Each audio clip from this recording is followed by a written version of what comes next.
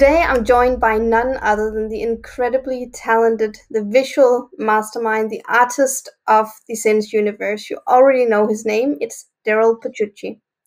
Hi Darryl, and thank you so much for joining me and our great backers. I know that you're joining us from your studio where you are currently working on a piece of art for Sims 2. Hi, Louise. Thanks for having me. Yeah, I'm working on a piece for Pride.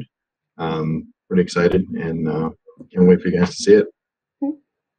Well, I'm gonna dive right in. First, I want to know, how is it to create art for a game such as Sims? Well, every format has its challenges. I've done work for comics. I've done some concept art. Done a lot of private commissions. And Sims, its particular challenge is really to get a good image that reads at a small size. So that's always a challenge. And at first when I started, um, it was kind of difficult to wrap my head around it because you have a large canvas, you're working on it, and you can't always see how it's going to read until you really shrink it down to card size. So I've definitely learned a lot over the 2 seasons. Well, what about the creative process? Like, what goes behind creating something like a sin? Like, how do you actually illustrate a sin? So when I first start off, I'll do all of the sins on one page. This way I can just kind of see if they're all working together, and I can see what's working and what isn't, and make adjustments as I go. And again, like I said, my main goal is to make sure that the card actually reads well, has good values, and keeps the theme of the sin. And then sometime through that process, I'll grab some references for poses or color, what kind of mood I want the card to have, that kind of thing. And then once I'm happy with those sketches, that's when I pick a color palette, maybe 3 to 5 colors that I think will work well. And then from there, I'll start to refine the painting, adding and adjusting lighting, and keeping my values in check, and eventually working up to the details in the finished stage. Now, also about the creative process, how do you come up with a scene, like what's happening in the picture itself? For example, how did you come up with some of the art for season 1? Let's take an example such as like the Wrath Beast. So for Wrath, so for that particular card, that one actually came pretty easily. I think Wrath is one of those like primal emotions that everybody can kind of relate to.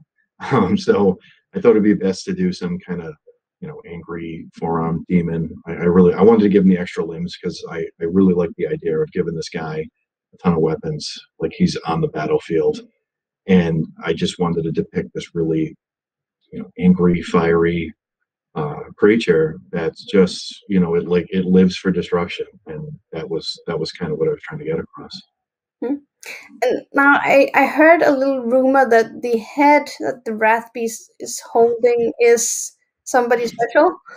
Yeah, that's me. Yeah, I use myself as the decapitated head reference, so I figured it'd be fitting anyway. Yeah, it's very cool. Now, this sounds like it came a bit easier for you, and some of it might not. Like some of the sins are maybe more difficult to translate into art. Um, how do you have any example of that? Yeah, the one that really comes to mind is the second envy that I had to do. That one was pretty challenging.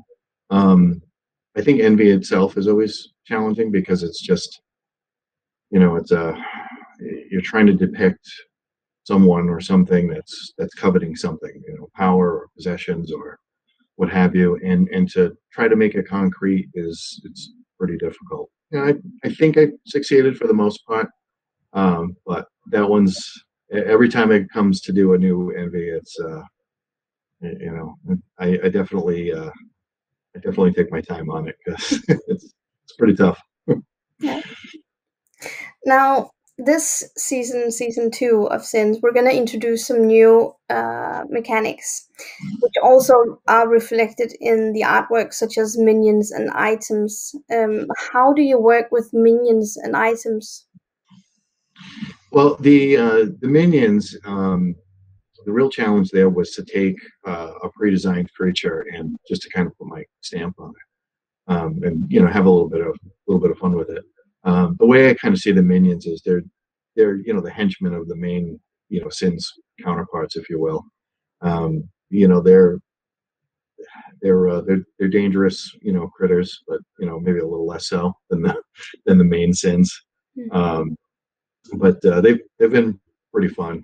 Um, the items, though, I think is where it's really fun. It's one of the mechanics I'm really looking forward to. Trying to come up with a weapon or a spell book that ties into the theme is really pretty cool. It kind of adds a dimension to the Sims world. Suddenly, it just I don't know. There's more depth to each faction, and it just makes the world feel more lived in. Mm. Now, my final question, because now we're talking about the different seasons, and how has this art also evolved from season one to season two for you? My process of painting has really changed over time, so I'm taking that with me going into season two. I also feel like I have a better grasp of the format. Seeing the card in hand really kind of changed things and how I want the art to look in the final product. So that's a plus too. The other thing though, which was it's kind of a little bit unexpected, just with all the other world building stuff that's going on with Sims. It's because that world is expanding and getting larger. I feel like it gives me a little bit more room to create, and it's pretty exciting. Mm. Yeah, we feel the same way. And Daryl, thank you so much for taking the time to share with us about how you make this stunning art. And I can't wait to see how two turns out. Thank you so much. Thanks. I hope everybody enjoys it. And Louise, thank you for having me. It's been great talking to you.